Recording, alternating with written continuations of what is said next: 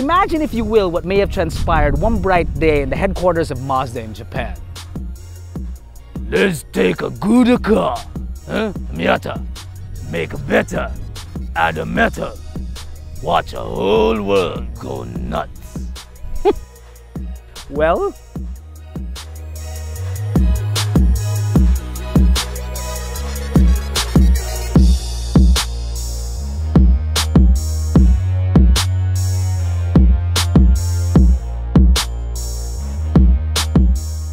inside the city or just outside, it's the best of both worlds. Compact, light, and fun, it has been on the wish list of many even before its inception. The MX-5 was introduced back in 1989, and this Mazda Retractable Fastback, or RF for short, is the fourth generation of the world's best-selling roadster. Now, it was announced late last year and made its Philippine debut at the 2017 Manila International Auto Show. Look at this thing. It's eye candy. It's jailbait even. Too much? Sorry. Anyway, it's basically a regular MX-5, except that it's got strapped with 130 pounds more weight, thanks largely to this. But we'll get to that later.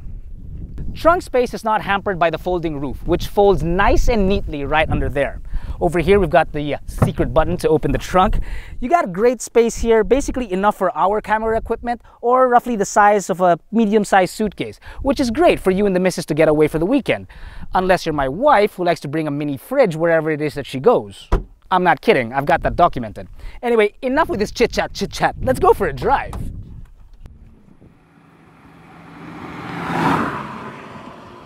The engine and transmission of the RF are exactly like the ragtop MX-5. It's a very spirited 2-liter mated to a very quick and agile 6-speed automatic transmission. Now, there are no manual RFs in the Philippines. As of yet or ever, we really don't know. But what we are sure is that there are plenty of people out there going, boo-hoo!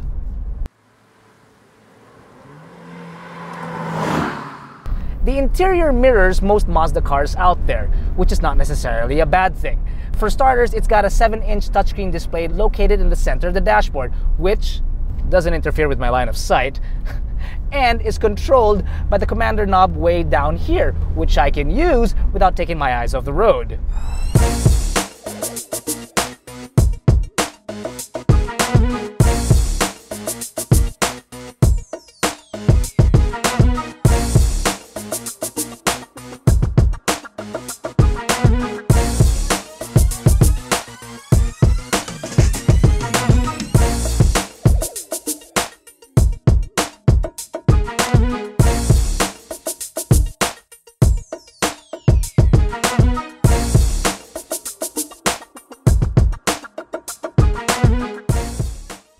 Check this out, 10 kilometers per hour.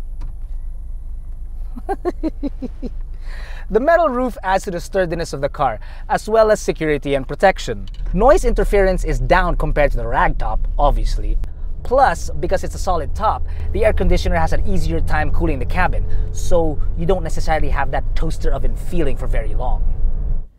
And in just 14 seconds, the RF goes from a beautiful ball gown to a bodacious bathing suit that would make even Pia Wurtzbach stand up and applaud.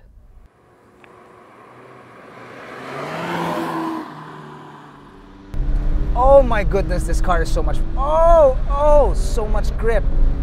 You push, you point, and it goes. This thing is so much fun. And as you slow down, it engine brakes for you. Oh, you hear that? Oh, I've got to get me one of these. This is too much fun. Let's hear it engine brake again.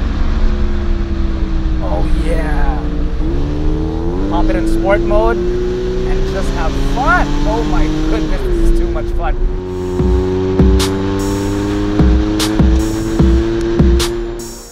So let's crunch some numbers. This premium RF is 2,250,000 Philippine pesos. The standard RF is 2,180,000 Philippine pesos, a difference of 70,000 pesos for Napa leather. Now let's go the other way.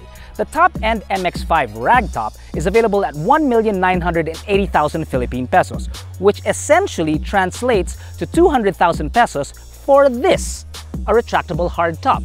Now, is it worth it?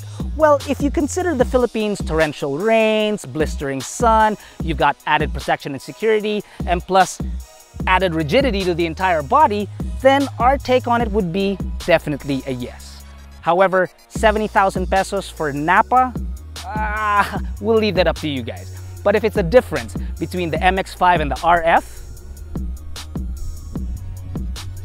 yeah, definitely.